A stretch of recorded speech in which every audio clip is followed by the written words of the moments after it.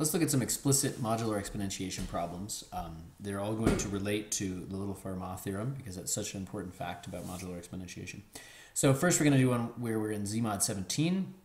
We're not going to use this table quite yet over here because that's mod 13. So in Z mod 17, 5, and I'm going to write that with a bar because it's in Z mod 17, to the 16, written without a bar because we're thinking of it as an ordinary integer. What's that going to be? Do we actually have to calculate 5 to the 16th in ordinary integer arithmetic and then reduce mod 17? Or do we have to take 5 and repeatedly multiply it by itself 16 times, all within Z mod 17? That'd be maybe a little better, but still laborious. But the great thing is that Little Fermat says, hey, 17 is prime, 16 is 1 minus 17. This is equal to 1, or I'll write it as 1 bar. Okay, and so that is really, really a big deal because it's a massive simplification in the computation. Okay, so what about 9 to the 48th power? Well, 9 is another non-zero element of Z mod 17. I didn't pick it to be special in any way, except that it's non-zero. But the 48, you might notice, is quite special. Okay, this is going to be the same thing as 16 copies of 9 multiplied together, and then you do that 3 times. Okay, so so that 48 is a multiple of 16. So in the exponent slot, as I mentioned in the other videos, it's really a repetition or a mod 16 phenomenon that's going on. Well, so that's just 1 to the 3 equals 1. And again, basically just by Little Fermat, just extend it a little bit with a little bit of rules of exponents. Little Fermat and a crucial rule of exponents. Okay, what about 9 to the 49? Now, this is quite closely related to the previous one.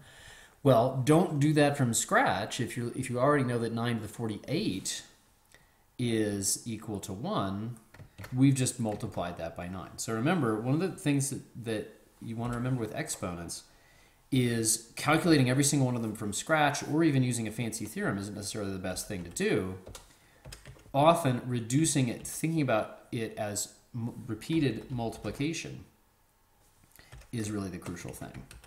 Or in other words, using this crucial rule of exponents, which is when I multiply two things, the exponents add. Okay, so that's equal to 1 times 9. I'll steal it from here so I don't have to do the bar. And of course, that's just equal to 9. Okay, so, and this is an aspect of the fact that we're really getting a cyclical behavior. When you raise 9 to repeated higher powers, 1, 2, 3, 4, 5, 6, 7, 8, and then at 16, it gets back to 1. At 17, it'll get back to 9. Then it'll repeat what it was for 9 squared, repeat what it was for 9 cubed, blah, blah, blah, until you get to 32, and then 48, and you've got this repeated behavior in the exponent that's mod 16. So, for example, a little harder one, 9 bar to the 51. Again, don't do it from scratch.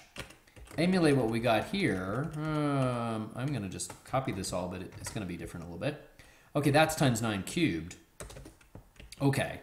Well, so that's 1 times 9 cubed. Okay, so we actually still have to reduce that 9 cubed. Okay, so at some point, yes, sometimes you actually have to do things a little bit by hand, but I'm still going to use rules of exponents. Whoa, that's not really what I wanted at all. Okay, I'm just going to repeatedly multiply, but I'm going to keep within the mod world.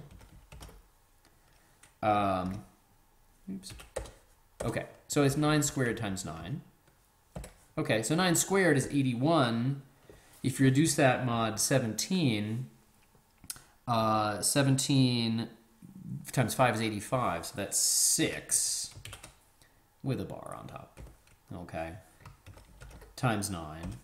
So the only computation I had to do was 81, ordinary 9 squared, and then divide it by 17 and take the remainder, and you get 6. 6 times 9, oh, let's shut the bar, is 54. Subtract 51, which is a multiple, and you get 3.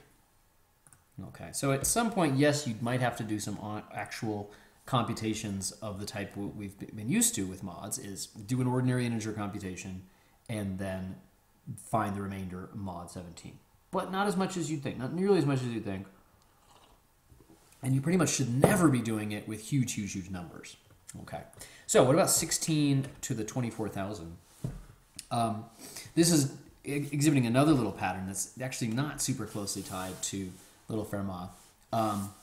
Actually, let's see. Yeah, so I didn't choose that 24,000. Actually, let me just make it a little bit more random. 24, like 8, something like that. I didn't choose that to have any particular relationship to 16 in particular.